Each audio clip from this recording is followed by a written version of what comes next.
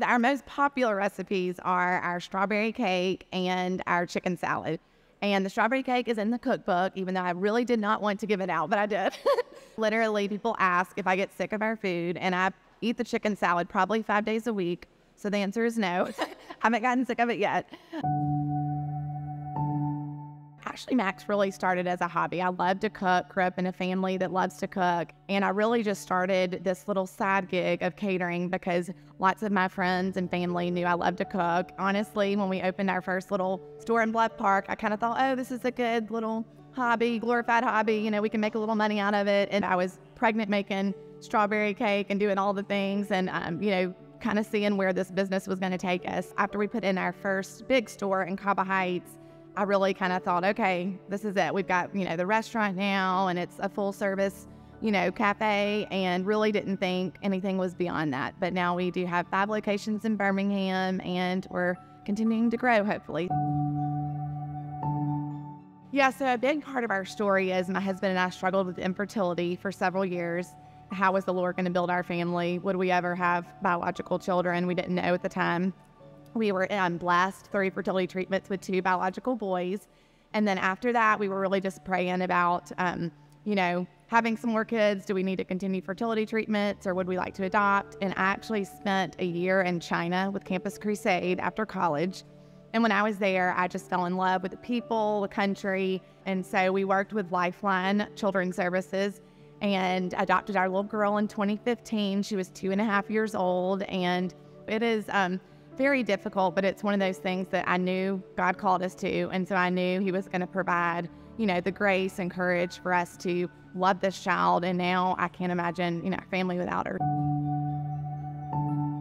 I wrote my first cookbook just this year. We had, you know, talked about it for several years. And as you can imagine, it's a very big project to take on.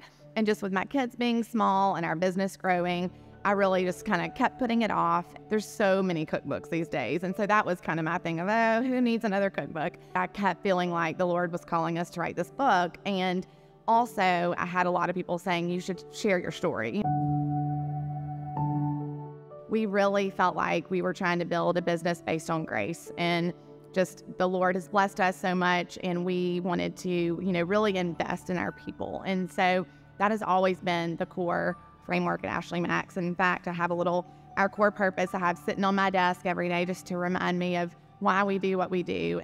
It's to improve the lives of our employees and coworkers by engaging in authentic relationship, providing meaningful employment, cultivating a balanced, grace-centered, and excellence-driven work environment, and by facilitating the pursuit of their goals in life. For us, it's much bigger than, you know, bringing people in and teaching them how to cook or how to, you know, treat our customers and all the processes we have, but also just who they are as people, from our Change Lives guys to all of our staff. Also, there just is a book that has always been inspiring to me, and it's called Olivia Town.